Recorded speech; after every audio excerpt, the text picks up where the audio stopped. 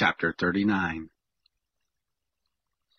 You, son of man, prophesy against Gog, and say, Thus says the Lord God, Behold, I am against you, Gog, prince of Rosh, Meshech, and Tubal, and I will turn you about, and will lead you on, and will cause you to come up from the uttermost parts of the north, and I will bring you on the mountains of Israel, and I will strike your bow out of your left hand, and will cause your arrows to fall out of your right hand.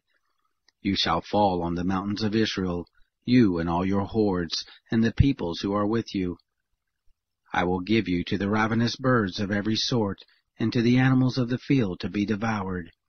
You shall fall on the open field, for I have spoken it, says the Lord God.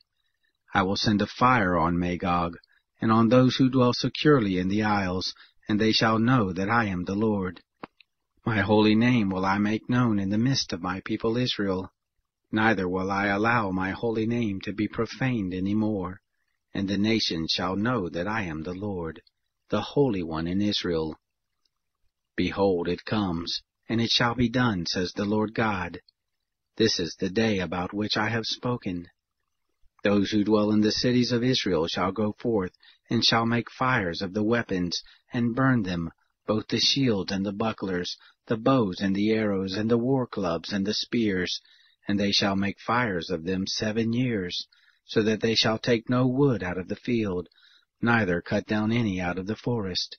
For they shall make fires of the weapons, and they shall plunder those who plundered them, and rob those who robbed them, says the Lord God. It shall happen in that day, that I will give to Gog a place for burial in Israel, the valley of those who pass through on the east of the sea, and it shall stop those who pass through. And there shall they bury Gog and his multitude, and they shall call it the valley of Hamon-Gog. 7 months shall the house of Israel be burying them, that they may cleanse the land.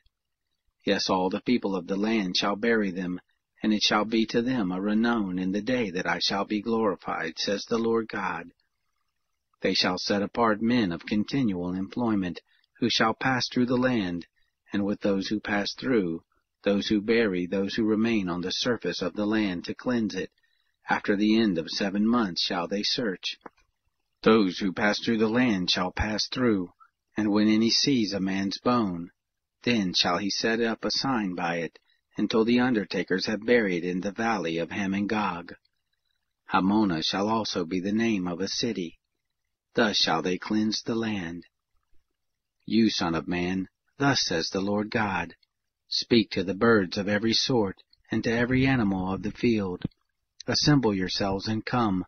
Gather yourselves on every side to my sacrifice that I do sacrifice for you, even a great sacrifice on the mountains of Israel, that you may eat flesh and drink blood.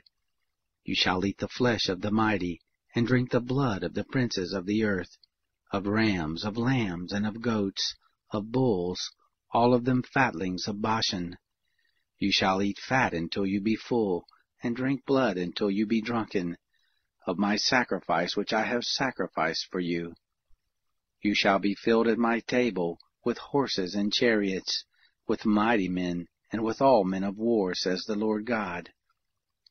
I will set my glory among the nations, and all the nations shall see my judgment that I have executed, and my hand that I have laid on them. So the house of Israel shall know that I am the Lord their God from that day and forward. The nations shall know that the house of Israel went into captivity for their iniquity, because they trespassed against me, and I hid my face from them. So I gave them into the hand of their adversaries, and they fell all of them by the sword. According to their uncleanness and according to their transgressions did I to them, and I hid my face from them. Therefore thus says the Lord God, Now I will bring back the captivity of Jacob, and have mercy on the whole house of Israel, and I will be jealous for my holy name. They shall bear their shame, and all their trespasses by which they have trespassed against me, when they shall dwell securely in their land, and none shall make them afraid, when I have brought them back from the peoples, and gathered them out of their enemies' lands, and sanctified them in the sight of many nations. They shall know that I am the Lord their God, and that I caused them to go into captivity among the nations, and have gathered them to their own land, and I will leave none of them any more there, neither will I hide my face any more from them, for I have poured out my Spirit on the house of Israel, says the Lord God.